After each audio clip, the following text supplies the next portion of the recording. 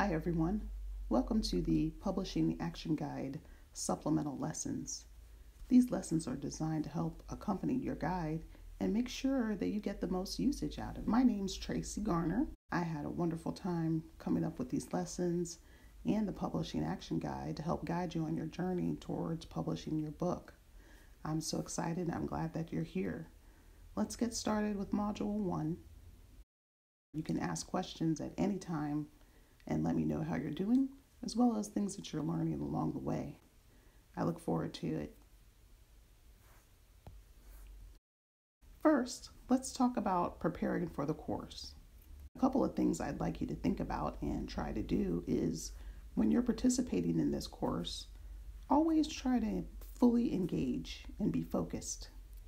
Find a quiet space, take notes, and of course, you're going to need your publishing action guide. Hopefully you have that with you. And each time you listen to one of these modules, you should be using your guide along with them.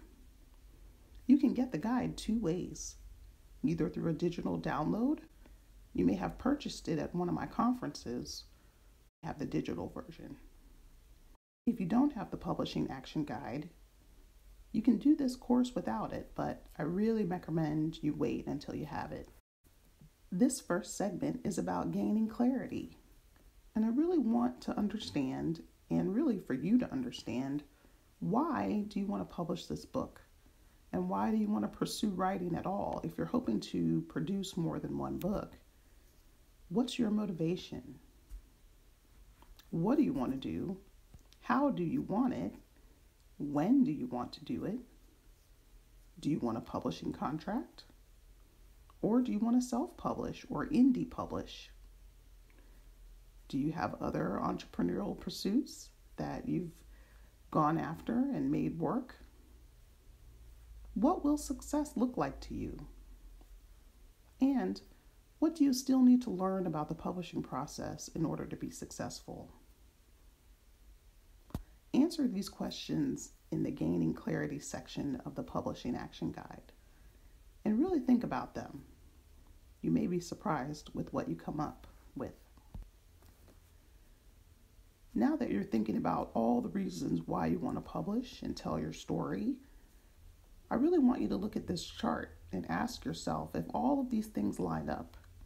When you think about writing and thinking about publishing, are you excited? Do you have passion? Do you have the skills and the knowledge and even a little bit of expertise? Whatever subject you're going to be writing about, you should have skills, knowledge, and expertise. And do you feel purposeful? When you're writing, do you feel like you have a real purpose and a real message to share with others? Do you have talent, heart, God-given ability? Sometimes people will tell you, this is written beautifully, or you should publish this. These are just some of the reasons to keep going. Reasons you should reevaluate if they come about are because she or he did it. You don't want to do something just because someone else did it. My mom and dad always thought I should do it. That's not a good reason. What do you think? So-and-so died with a dream inside, and I don't want that to happen to me. These can be good motivations when channeled in the right way, but you shouldn't be doing something just because of those reasons. It should be a deep yearning in your heart and your mind to want to put something together and tell a certain story to uplift and encourage others, or to talk about your lessons learned and things that you should avoid. Next, in uncovering your why, you should think about the myths and erroneous assumptions that you have about publishing books. Some people think it's a glamorous job, and there are parts that are fun and glamorous and fashionable and being an author and going to bookstores, but there's a lot of it that's real work. You don't always make back what you put into it. There'll be bad reviews that people will leave. These things could deter you and hurt your feelings. Are you willing to keep going in spite of that? If you really know that this is your passion and this is in your purpose, those things that come about, any things that you once thought are not true, they won't deter you.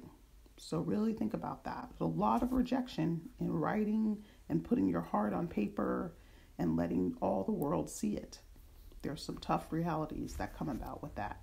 And you have to decide if you're going to move through that and move past it and keep going. Will one little rejection or a bad review stop you in your tracks? So it's going to be important to think about those things. The next thing is to ask yourself, what myths and erroneous assumptions do I have about publishing? Do I think it's all glamorous all the time? Do you forget about the isolation and the loneliness sometimes that comes when it's just you and your words? You'll want to maybe find a group or a writing group, or there are writing sessions sometimes at places like Wegmans and the library and coffee shops. And you'll have to remember that you need to continue to get out and see what's going on with the world and make sure that you omit a chance for isolation and feelings of depression, things that can bring you down and really limit and impact your ability to write on a regular basis. In your workbook, I have covered some of the things that you need to think about with getting a traditional contract. That is the path A that we went over. It's listed in more detail throughout the Publishing Action Guide, so you'll want to refer to that. But here are a list of things that I think are the good, the bad, and the ugly about each one. The good of a traditional contract or getting a book deal is that they pay you in advance. There really is little upfront cost that you'll need to pay out of pocket. Yes, they have greater distribution. You can reach bookstores that you don't travel to or that you don't live near, because books will automatically be sent to the bookstores throughout the area. The problem with that is the bookstores are dwindling. A lot of them have closed, where there used to be probably 10,000 bookstores across the United States has dwindled to probably 3,000 to 2,500 bookstores. So many bookstores have closed. So you have to ask yourself, is that really worth it? There are department experts at the publishing house when you get a traditional contract and a book deal, and they will help you because they've done other books and they understand everything that needs to go into making your book the best it can be so that it can sell. Some of the bad things, and you have to gauge for yourself whether you think these are really bad, hence the ugly category. The bad is that the advances are getting smaller and smaller. If you're able to write a lot of books and keep putting them out, that will give you more money, and that's important. You may have a lot of rejection before you actually get a book deal, and you'll have to ask yourself, are you able to withstand that? And sometimes you'll send out books, you'll send out query letters, and nobody will ever contact you at all. They may have very well not looked at the book yet, and so you're just waiting. You really have no recourse to find out what's going on with your product or your submission. Is that there's no feedback, like I mentioned. You'll get a letter that says, sorry, this is not really what we're looking for, but thank you. In that letter, there's no way you can tell, well, was it good? Is it just not right for you? Are you not buying that right now? Was the opening bad, but the rest of the book is salvageable? You'll have no real feedback on what you submit, and that can be frustrating because how can you improve? Editors have left, they go on maternity leave, which is a natural part of the process, but sometimes they don't come back. You would hope that people would come back, they go on maternity leave, but they just never return, and that actually has happened to me. And then the ultimate thing that's really ugly is when the entire line and the imprint closes completely. Sometimes that imprint is not doing well, and you really have no way of knowing that. You don't know what's going on at the big companies.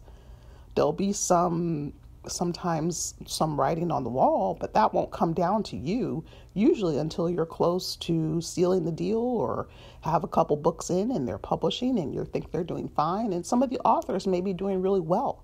It's just that the line can't sustain for whatever reason. Some of those reasons have nothing to do with the actual authors. The other path that we talked about is going indie or self-publishing. The good is, and I think this is a really good thing, your book is out there really forever. Once you write and publish a book, it's out there, it's in the market. Your book could also see a revival. Let's say there's 2 or 3 years between your books. If you wrote a second book and there's 2 or 3 years between the second book and the first book, people will start to look and say, wow, this was really good. Have you written anything else? And then they'll go back and revive book 2 or book 1. There's a sense of pride and accomplishment when you look at your books and see what's available. There is nothing like wearing all of the hats: book cover design, formatting, editing your book. Not that you have to wear those hats, but that you have sought the people and the experts to make your book better. Put it all in, spend all of the time, and then produce the book yourself, uploading it to the different platforms and releasing it to the world and to the masses to be consumed. There's such a prideful thing that comes about of toiling and laboring to get this done, and to have you a launch date or a launch party event where you're going to release your book. With that, there's no restrictions on where and how you can promote. Sometimes certain book publishing companies, depending on what you write, will say, well, we don't really go to that conference, or we don't really go to that place. We stick over here and we do these kinds of events and we do these kinds of things. It may be a very lucrative thing for you, but you never know what the impetus or the reason is behind not being able to participate in something. So there will be some restrictions. I don't think there are many restrictions, but even just one can cost you time, effort, and frustration, not really knowing what that is. The other good thing about self-publishing is that there are no deadlines. You impose the deadlines. And sometimes that can get a bad rap by others looking from the outside. They assume that you don't make any deadlines and that you don't push yourself to meet a date that you set. But you can set your own deadlines. But the beauty is that you can move them accordingly because of family issues, you may be ill, or other things that can cause setbacks. These are real things. And sometimes with a publishing house, their deadline is a hard and fast rule. They have a book coming out, and that can be great. It can be a good motivator. But for some people, it can be a headache, and it can leave people feeling frustrated and can also kill creativity. The bad thing about self-publishing is sometimes you'll hire the wrong freelancers if you don't vet them, if you don't research about them, and sometimes even when you do. Those people may not respond. They may do one book cover and you'd like another book cover that looks similar to the first one to kind of create a brand for yourself and similar covers. And then that person is gone. They'll leave and you'll be kind of in a lurch. And you may have to start over again. You also don't have much recourse to get back the money, any deposits, or even the full amount that you paid for that person to work on your book, on aspects of your book. Sometimes you'll get bad reviews because the editing has not been great or it's poor editing, and there are things that you miss, and other people scrutinize this and they think that it's not a good look. And the same can go in the reverse, in that a lot of self-publishers are working really hard on editing, but then there are always a group of people that put out a book very fast because they can, and then it's full of issues and errors, and that makes all of us self-publishers look bad. The ugly is that your book really goes nowhere. You lose money, you lose time, you lose effort, and you don't market it properly. You don't know how to market it properly. You run out of funds to hire someone to help you to market it properly, and so you lose money in your investment. There's no return.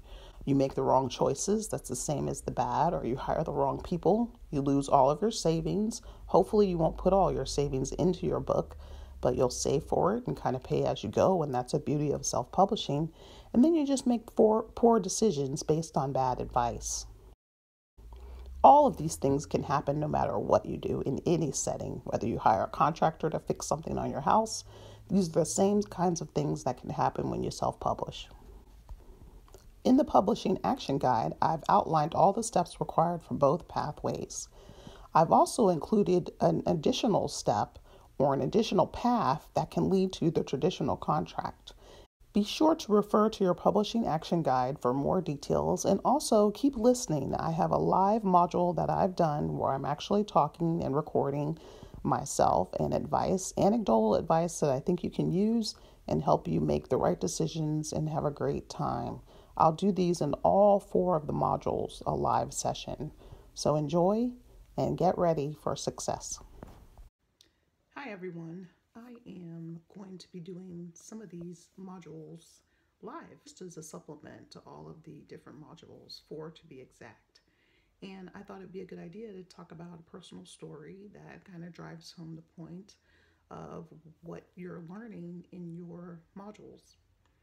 One of the first things as you are gaining clarity is that for me, when I first started out at around 20, 22, 23 years old, and I had won the writing contest, and that's one of the unconventional ways to get a publishing contract or a publishing deal or a book deal that I've talked about. One of the ways for me was to win a contest. So when I entered it, I was just kind of doing it, and I had no real intentions of making this a long-term goal or a long-term career pursuit. And so I didn't plan for it, not knowing that the writing is something that I wanted to do for a really, really long time. And so as you get ready to plan and you're gaining clarity and you're understanding more about what it is you'd like to do, and also how many books you'd like to write. I never thought I could write beyond 4 books. And at the time of this taping for this video, I'm already at 8 books, and I actually have about 9 more that I've already started, and they are either 100 pages, 45 pages, some are 30 pages. So 9 additional books that are in various stages, and I never thought that would happen.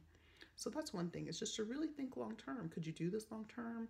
You never know how many ideas you're going to get. When I finished one idea, another one would come, and then I got a story for this other idea, and they just start coming when you really open your mind and are receptive to them. So that's the first thing about gaining clarity. The second thing is that I didn't tell anyone that I entered the contest. You're going to hear in a lot of interviews, if you listen to them on my blog or just on YouTube and other places that I've been over the course of all these years writing and teaching and speaking about writing and speaking about disability, you are going to have a platform. And so I didn't tell anyone that I was entering a contest. It was just my little secret. I really didn't think about the why, but as I went on, I knew the reasons why I didn't tell anyone. And that was, I didn't want any naysayers. I wanted just this to be something that I would pursue on my own, that I would try, and I would see how it goes. And if it didn't work out, nobody knew, just me and God, of course, but no one would knew if I failed or if I was successful. And when I was successful, winning the contest and getting a trip to New York and an advance and $500 advanced for the contract, and also publishing the book was part of the winning the contest. It was great. It was like, wow, you entered a contest and you won. So, there would always be those little voices. You already have, deprecating voices in your head. You already have naysayers that kind of sit on your shoulder and whisper in your ear. So when you're working on something, why invite some of those things, some of those added things by telling people what you're doing? So I just encourage you to really think about, do I want to do this? And people would say, well, what about an accountability partner? Well, accountability partner is just one person. You can get one person to motivate you and to check in and to see how you're doing, but you can also ask that trusted friend or that person who's an accountability partner to not, share what you're doing any further. Whatever your goal is, just say, look, this is what I want to do. I want to check in. I'm expecting that you'll keep my business and what I'm doing, what I'm pursuing in confidence. And there's nothing wrong with that. And then the last thing that writing has helped, I mentioned the platform. I never really knew much about my platform or that I would even have a platform. My platform has become, overcoming adversity, obviously the writing about disability also, and also writing about romance. But there are things that I've done where I've spoken and I've helped change policy and different laws and things regionally in my area for people with disabilities. And writing, all of that came about as a way from writing. And so that's what I want to share, is that, really think about long term. Most people will tell you, most authors that have written 40 and 50 books, some of them probably never set out to write that many. They just wanted to write one, and then they would see where it goes and see how successful they are. Like, oh, I'm just kind of dipping my toe, right now in the water and seeing if the water is calm and if I can wade into it a little bit more. It is so important, you know, to think long term, to think about what this would look like in the future. I love being a local celebrity out in the next few years as I produce more and more books, because people will begin to look back at my catalog and say, wow, you've written more than one. People enter your career at different stages. So somebody's with you when you write book 1 and they gobble that up, and that's great. And then somebody's with you when you write book 10 and then they discover that you have all this other product and all these other things that you're doing. So think about it, pray about what you're going to be doing, how long this will last, and never think that it's just going to be one thing. Because when you think about it long term and you try to make plans for it, now I'm making plans for a long-term career when I didn't know initially at 23 that this would be, I would still be around this long, for one, and that I would still be having interest and have actual things that I could produce and try to make my own. So enjoy this gaining clarity. I hope you are gaining clarity. I hope you are ready for the second part of visioning. Keep going and keep listening to these ideas. There'll be a total of 4 videos. This is the first one to go with Module 1, Gaining Clarity. And let me know if you have questions or if you have feedback. And I enjoy talking with you live for this little bit when the rest of the series is recorded. So I hope that this has been a benefit to you. And if not, let me know how it can be better, how things in the content can better serve you. I'll see you next time in Module 2, where you'll start visioning a great career in writing and speaking or whatever. Bye.